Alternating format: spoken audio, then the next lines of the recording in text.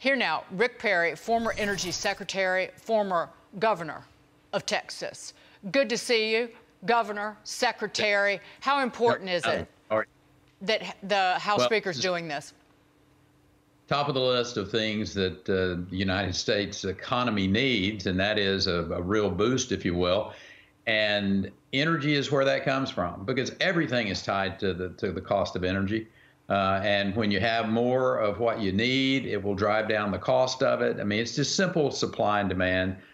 Kevin McCarthy's nailing this. I would add that one other place that we need to really focus on and to move forward in is on the nuclear energy side, particularly these small modular reactors.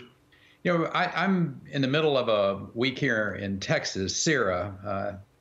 It's C-E-R-A. It's probably one of the bigger energy meetings happening in the world at this point in time.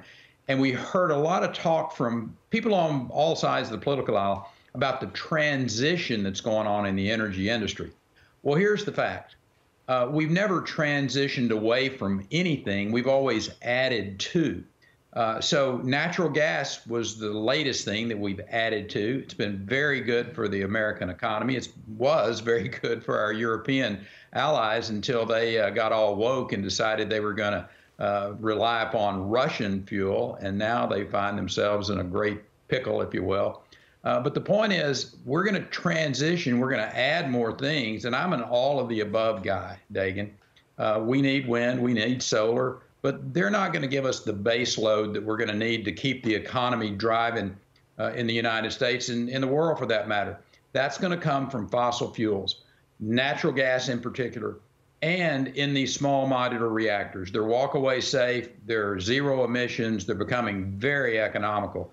And I suggest the states that are really paying attention, they get focused on these advanced reactors, as well as opening up the pipelines, building more infrastructure out there. And Joe Manchin was right about one thing, and that is making sure that we have a permitting process that is streamlined and get these projects up and going as soon as we can. You know, Mr. Secretary, we talk about what you just mentioned a lot, and I couldn't agree with you more, but I thought it was great that Kevin McCarthy is talking about critical minerals. If you're going to make a transition to these cleaner technologies, we shouldn't outsource everything to China. We have those minerals here. Let's go after them.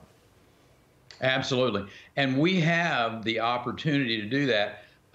The Deputy Interior Secretary, Tommy Boudreau, was on a panel yesterday that I sat in on, and they were talking about how do we get the permitting process. I mean, we literally are back in the 19th century with laws that are dealing with, on our federal lands, the mining of these minerals. Yes. So we need to, Congress needs to sit down and, get a clue here and move quickly, as does the administration. The president can do a lot of these things with an executive order if he wants to. So let's work together here.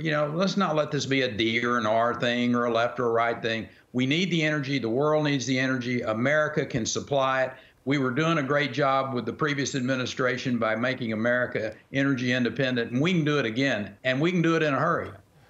Rick Perry with a bipartisan message. I couldn't agree with you more. Thanks for joining us on The Bottom Line, Mr. Secretary. Appreciate it. You're welcome, John. Good to see you, brother.